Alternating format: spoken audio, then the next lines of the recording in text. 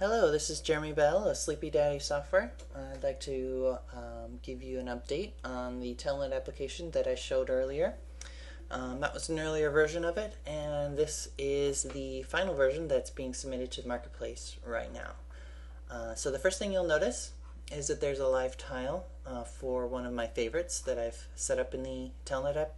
So that's pretty cool. You can pin any favorite host that you want to the live tile to the start screen, and you can launch directly into that host, which is kind of cool.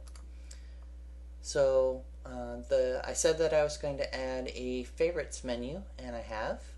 That's the first thing that shows up here. You can add as many favorites as you want. You can scroll up and down for them.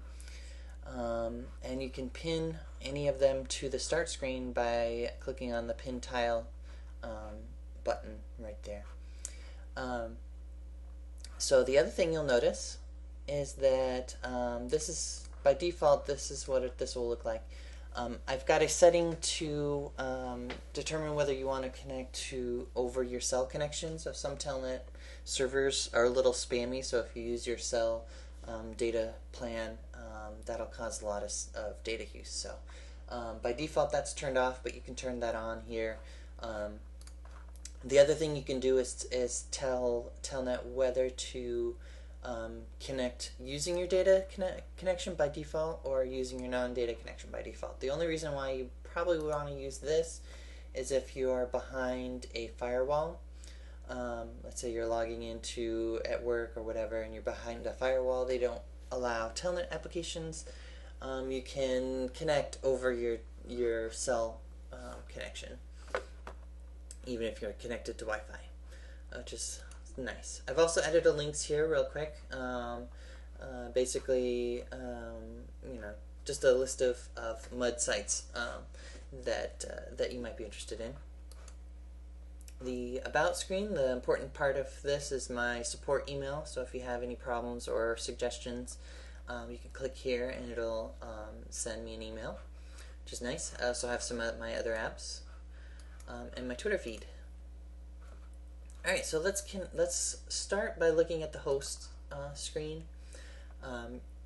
New here from last time is that you can set up a startup script.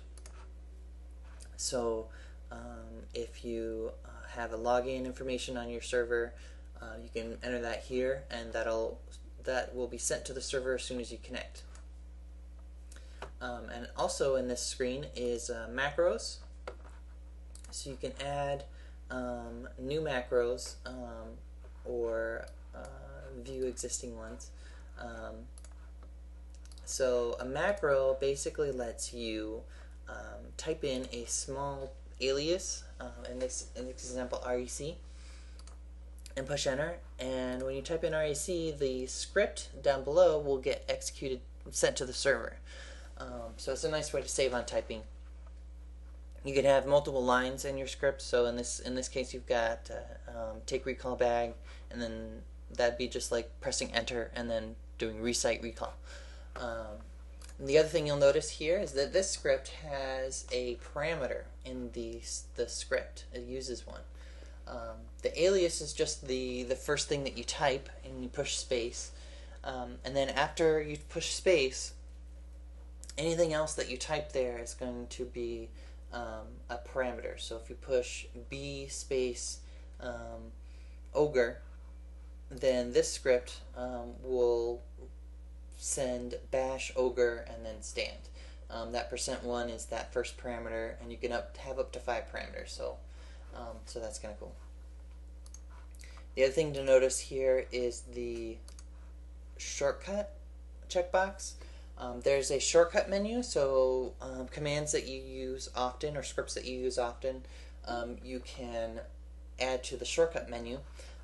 Shortcuts can't use parameters because the script is just sent as if there weren't any parameters. But you can still use multiple lines as well. So here I've put in northwest, east, south, and those will show up in the shortcut menu. So let's connect to a server. to see how that works. On this server host favorite, I've already typed in a name and password.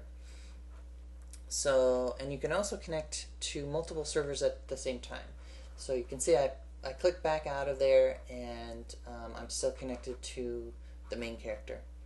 And you can, there you go. You can connect to multiple servers at once. The thing to note, a couple things to note about this is that first of all,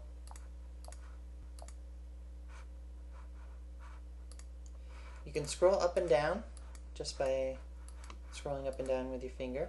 When you do, it goes into scroll lock mode, so when new stuff comes in from the server, it doesn't scroll to the bottom like it normally does.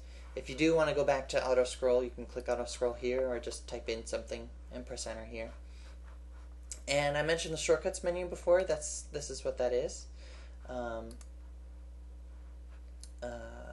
don't have any shortcuts for this server, but I do for the other one. Let's resume.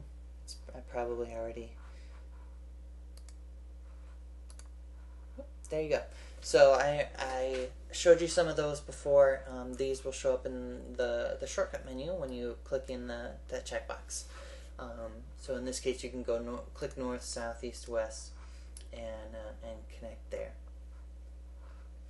And you can switch between active servers by just going back to the main menu and then clicking resume, or you can disconnect. So there you go. That's the